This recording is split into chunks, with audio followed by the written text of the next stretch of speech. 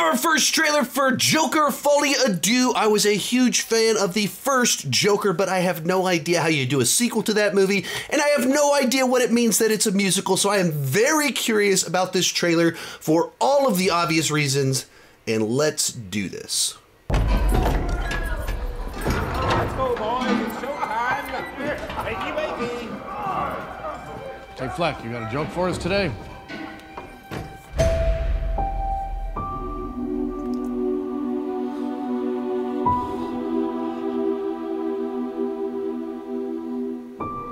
We use music to make us whole, to balance the fractures within ourselves. I'm nobody.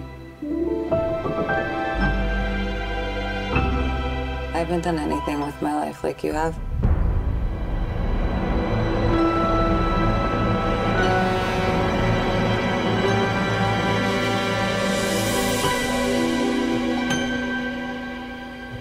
Are they going for it?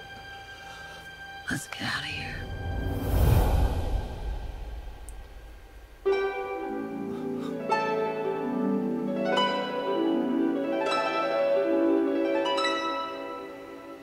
What the world needs now is a love, sweet love. It's the only thing that there's just too little of. What the world needs now is love, sweet love. Tell us, what's changed? Are there? I'll tell you what's changed. I'm not alone anymore. That's what we should be talking about.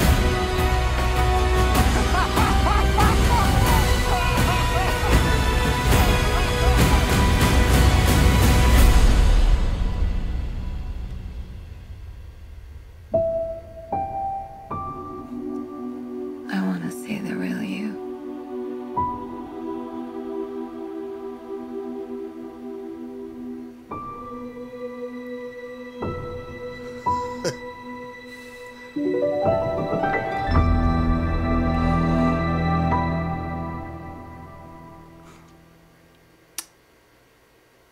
Alrighty, real quick before I share my thoughts, be sure to join me down below in the comment section. Let me know, what did you think about the first trailer for Joker 2, and what was your thoughts on the original Joker? What are you expecting from this film? All of that fun stuff. There was a lot in there. I'm going to watch it one more time, and then I'm going to start talking. Today's video is brought to you by Raycon. It's that time of the year where I have to mow my lawn every single weekend. I'm trying to work out more, and everything is better with Raycon's everyday earbuds. Raycons offer amazing quality audio at half the price of other premium audio brands. Don't believe me? How about their tens of thousands of 5-star reviews? Raycon's optimized gel tips are designed to comfortably fit into your ears to actually stay there, whether you're going for a jog or mowing the lawn. With 8 hours of playtime and 32 hours of battery life, whatever I'm up to, they're up for the task. Over this past weekend, I went to a film festival in Louisiana. I had to fly out there, wait in a bunch of lines, fly back. The whole time I'm using my Raycons,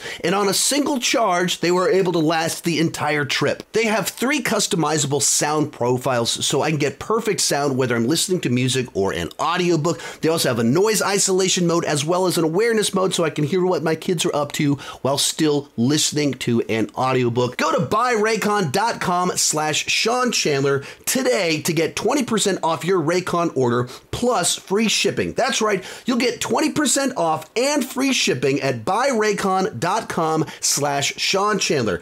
buyraycon.com/Sean Chandler. Alrighty, so now we have seen our first trailer for Joker Folie Deux, and I'm still not sure exactly how this thing's gonna work, but I have a better idea of somewhat of the plot of the film, doing a very strongly adapted version of Mad Love about Joker and Harley falling in love, but pretty clearly changing up Harley's origin story, at least based off what I could see in the trailer. It seems that way, but leaning heavily into their twisted, disturbing romance and all of the chaos that will come with that. But then even from there, tried to make sense of some of the images and how much of them were real, how much of them were, were they in his head? What exactly do the images mean? I'm not really sure. And likewise, when they say there's, I mean, their description of the number of musical numbers in it, in different quotes here and there, is just baffling. It's tough to take what they said before and merge that with what the original Joker film is, and it's tough to even merge it with what we saw right here unless there's just a bunch of them going to go see these shows and musical numbers and they're watching them and that's what they mean by it's a musical. But that would itself be a very strange way to continue the first Joker film. So what I thought worked really well about the original Joker is the way that it really was this tragedy where you're rooting for Arthur. You want him to succeed, find his confidence, but the tragedy is that the path by which he finds it is the path to becoming a supervillain. It's so destructive and evil. And so it's very conflicted with the feelings that you have on the journey. And I don't know how you follow that up, how you continue to have that type of journey, path, arc, that you can connect with the character and care for them and root for them, while at the same time being horrified with the end results of that thing that you're rooting for. And maybe there's some version of that if you continue the idea of his loneliness and finds love, but that love leads to chaos. But in its own way, that's just rehashing the same arc as before, but this time instead of finding purpose in the Joker and the comedy of chaos, all that, this time it's through this twisted romance. But I don't know. I'm still very fascinated with what they're going to do with this thing. They didn't rush it out. They took their time. Took 5 years to roll this thing out. So hopefully that meant that they really have something special planned. It doesn't seem like Joaquin Phoenix just jumps at anything. Wouldn't haphazardly do his sequel, so there was something there that interested him in wanting to do this film. Hopefully they can tap into what I loved about the first film and do something wildly different, subversive, interesting, creative, and while continuing this bizarro Joker origin story, maybe it'd be something really special. I don't know. I just don't know what to make of it because it's such a strange description for the film. And the last one was such a self-contained unit that I just don't know where you go. What did you guys think? Let me know down below in the comments section. I'm excited to see it. It's one of those ones where you're curious. Like, I don't know if it'll be good. I don't know if it'll be like a infamously bad sequel, but it's interesting. Maybe that's the way to phrase it. Let me know your thoughts down below.